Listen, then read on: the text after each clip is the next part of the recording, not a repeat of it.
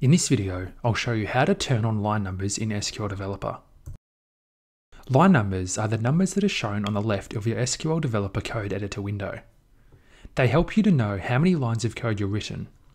And more importantly, they help you to debug your queries, as any error messages that appear will give you a line number to where the error occurred.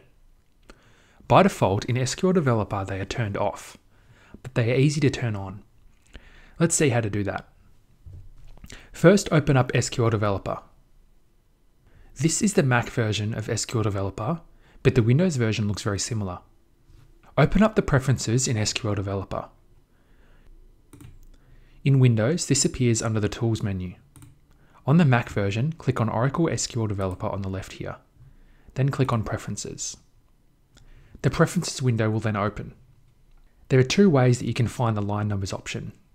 You can click on the arrow next to Code Editor to expand that, and then click on Line Gutter. There's an option here for Show Line Numbers, which is unchecked by default. Click on the checkbox for that to be enabled. Alternatively, you can use the search function inside the Preferences window here. If I type in the word line, it will show me where that word appears, under Code Editor and Line Gutter. Using either method, once you've checked that checkbox, you can then click OK on the bottom right here. You'll then see line numbers that appear in SQL Developer here. It starts at 1 and goes all the way down to the bottom of your file.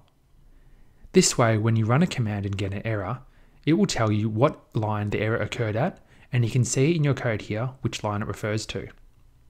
So that's how you can enable line numbers in SQL Developer. If you enjoyed this video, please subscribe to my channel by using the big subscribe button on the page to keep up to date with all the Oracle SQL videos that are released. Also, don't forget to give the video a thumbs up and leave a comment as well.